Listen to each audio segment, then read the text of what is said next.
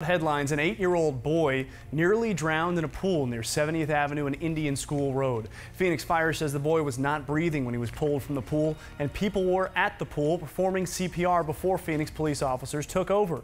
The child is now breathing and has been taken to the hospital. This is a developing story, and we will update you with the latest on 12news.com and on the 12 News app.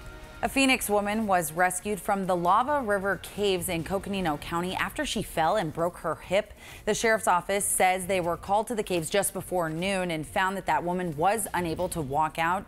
That rescue took about 2 hours, and the woman was taken to the Flagstaff Medical Center. The Maricopa County Sheriff's Office arrested 25-year-old Christopher Ruther in connection to a fatal shooting at Bruno's Bar and Grill Thursday night in Fountain Hills. The sheriff's office says just after 11 p.m., Ruther and 28-year-old Matthew Gilmore got into a fight at the bar. MCSO says Ruther pulled out a gun and shot Gilmore. He's charged with manslaughter and with firing a gun inside city limits.